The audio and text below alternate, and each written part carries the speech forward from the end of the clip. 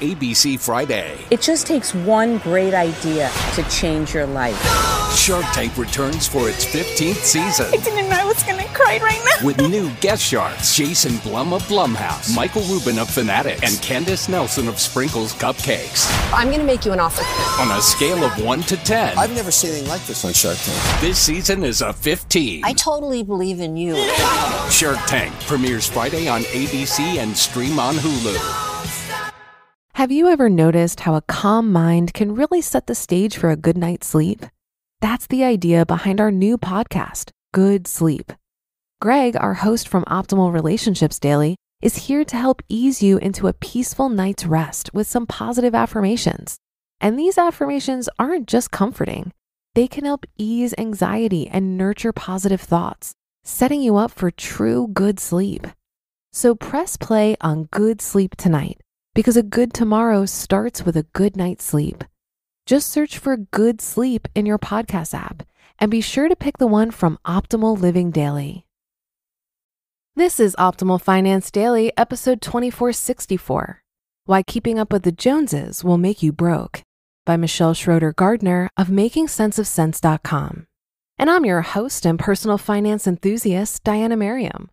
We're going to get right to today's post as we optimize your life. Why Keeping Up with the Joneses Will Make You Broke, by Michelle Schroeder-Gardner of MakingSenseOfSense.com. I'm sure almost everyone at one point in their life has felt the need to keep up with the Joneses. Whether you're 5 years old and want that new toy everyone's playing with, or you're 50 years old and are feeling the need to upgrade your house or car, everyone has experienced it. The problem with this is that keeping up with the Joneses can actually make you broke, very broke. When trying to keep up with the Joneses, you might spend money you don't have. You might put expenses on credit cards so that you can, in a pretend world, afford things. You might buy things that you don't care about. The problems can go on and on. This can then lead to an excessive amount of debt and potentially set someone back years with their financial goals, if not decades. Keeping up with the Joneses will make you broke and unhappy because you will never be happy no matter how much money you spend. You will constantly compare yourself to everyone. You'll go into debt because that's the only way you feel like you can keep up. You'll have a loan payment for everything because that's the only way you can afford everything. And you won't have any money left over for retirement, an emergency fund, etc., because you're spending it all on things you don't need. Here are some things to think about if you want to live your own life and start ignoring the Joneses. Number 1, are the Joneses broke? Who cares? You'll never know how rich or poor the Joneses are, and honestly, it shouldn't matter to you. You don't know the whole story behind the Joneses. They could be rich, they could be poor, they could be anything. Maybe they won the lottery, they were given the item for free as a gift, or something else. Maybe they coupon their brains out and that's how they afford the things they have. They also might just be putting everything on a credit card. They might be drowning in all different kinds of debt, the house, car, student loans, etc., and putting on a happy face for show.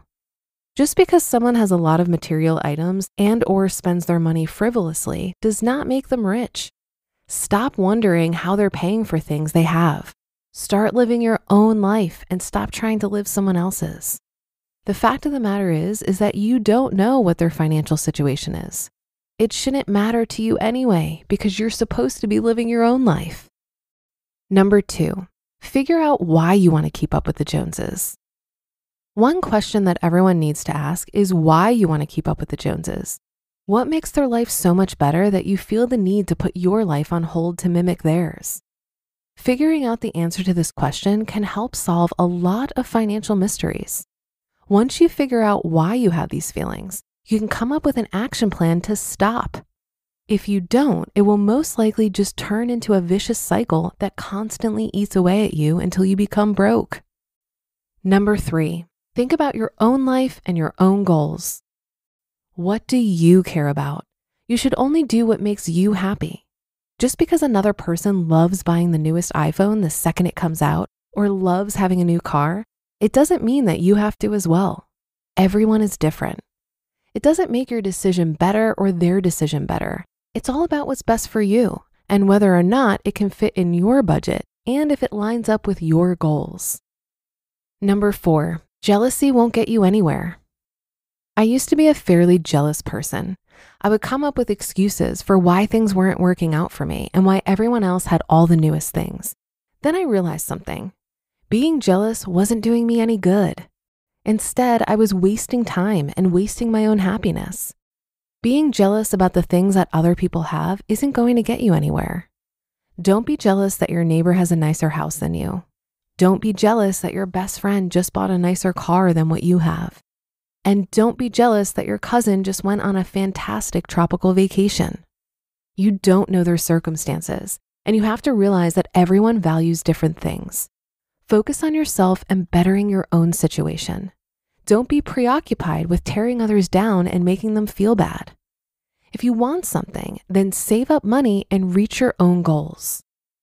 And number 5, live within your means. The point I'm trying to get at with this whole entire post is that you should always aim to live within your means. Have your own budget, spend money on things that you can afford. I don't care if your neighbor can afford it, even if you work just as hard as them, and create your own financial goals.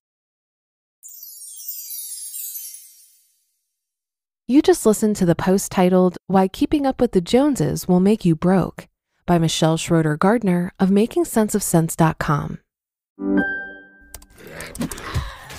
Wait, are you gaming? On a Chromebook? Yep. It's got a high-res 120Hz display, plus this killer RGB keyboard. And I can access thousands of games anytime, anywhere. Stop playing. What? Get out of here. Huh? Yeah, I want you to stop playing and get out of here so I can game on that Chromebook. Got it. Discover the ultimate cloud gaming machine, a new kind of Chromebook. This episode is brought to you by Google. The Google Cybersecurity Certificate provides the necessary skills to begin a career in cybersecurity. Visit safety.google/cyberworkforce today. I think it's easier to not play the game of keeping up with the Joneses if we're not hanging out with them. And that may not just apply to the people we surround ourselves with in the real world. Social media has a funny way of making us feel inadequate. When we see a carefully curated presentation of another person's life on Instagram, for example, it's easy to forget that that's not the whole picture. The grass may not actually be greener for those people. Perhaps what you're seeing is just an Instagram filter.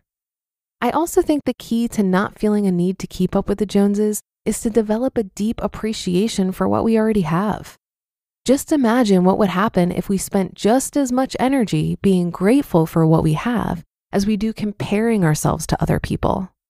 I think that's part of what it means to have an abundance mindset. It's letting yourself be so consumed with gratitude for your own good fortune that there's no mental bandwidth left for comparisons. Most of us are surrounded by incredible abundance, and we don't even see it. I also think we make assumptions about how happy others who have more than us actually are. I had the pleasure of having dinner with a friend the other day who just moved into a gorgeous house, nearly triple the size of her previous house. As she was giving me a tour, she shared with me the stress of maintenance for a house that large. Rather than feeling jealous, I felt a sense of appreciation for my cute little house that has been a breeze to maintain. Bigger is not always better, my friends. And that will do it for today. Have a great day and start to your weekend if you're listening in real time. And I'll be back here over the weekend where your optimal life awaits.